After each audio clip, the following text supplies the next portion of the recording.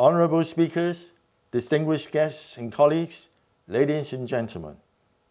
It is my great pleasure to welcome you all to the annual Academia Industry Exchange organized by the Institute of International Business and Governance of Hong Kong Metropolitan University. On behalf of the organizing committee, I would like to thank you all for your virtual presence at this event. 2 years ago, many researchers predicted that the pandemic was likely to last for 2 years.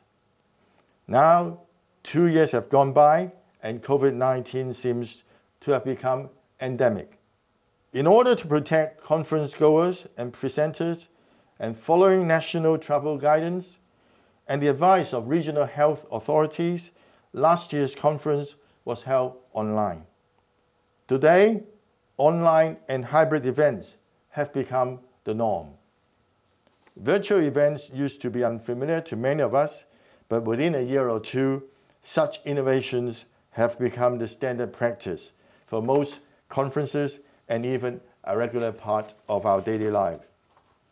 The main theme of today's conference is entitled Business as Usual, How Do We Turn the New Normal into Normal? 2 years ago, it was hard indeed to envisage the importance of establishing the new normal and the need for building merit into the newly set standards.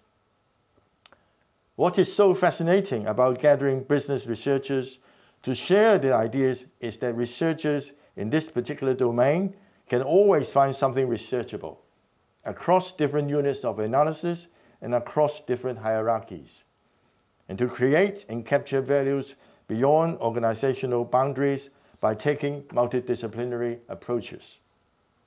They attempt to provide solutions for consumers, solutions for firms, solutions for society, and solutions for economies.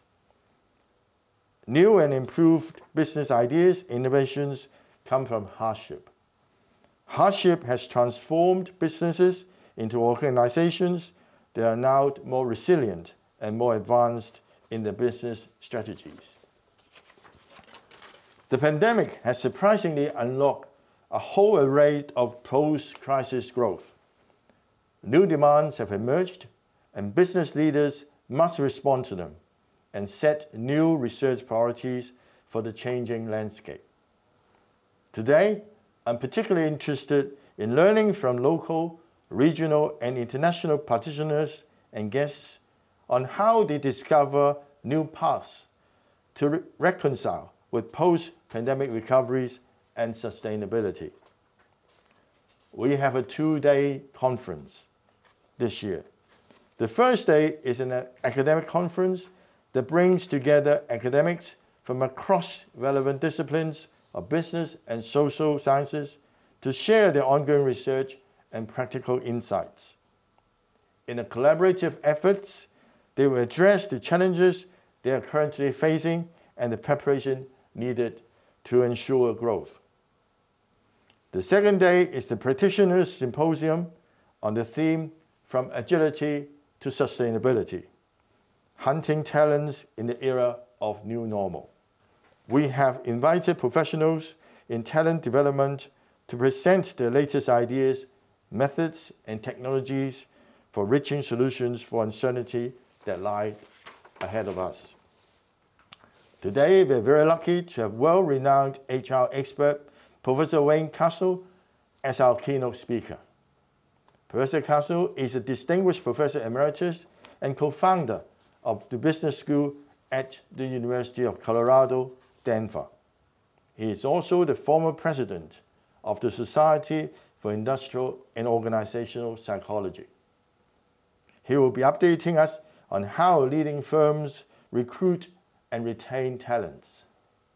At the Practitioners Symposium, we will have 2 keynote speakers, Professor Randy Chiu, Professor Emeritus at Hong Kong Baptist University, and Professor Ken Kamuchi, Professor of HRM and Organization Studies at Nottingham University Business School. The 2 professors will lead us to a discussion on the increasing complexity of modern human resources issues on both micro and macro levels. Additionally, we'll be holding 2 panel discussion sessions. In the first session, we will compare talent hunting in the past and in the future. In the second session, our guest speakers will focus on the role of technology in the development of human capital. There will be a lot of learning for us all, and we look forward to a very productive conference. Finally, please allow me to express our sincere thanks and appreciation to our supporting organizations. Once again, thank you in advance for your participation and contribution. Honorable members, ladies and gentlemen, it is my great pleasure and honor to declare the conference officially open. I hope you will all enjoy what our sessions have to offer. Thank you very much. Best wishes to you all.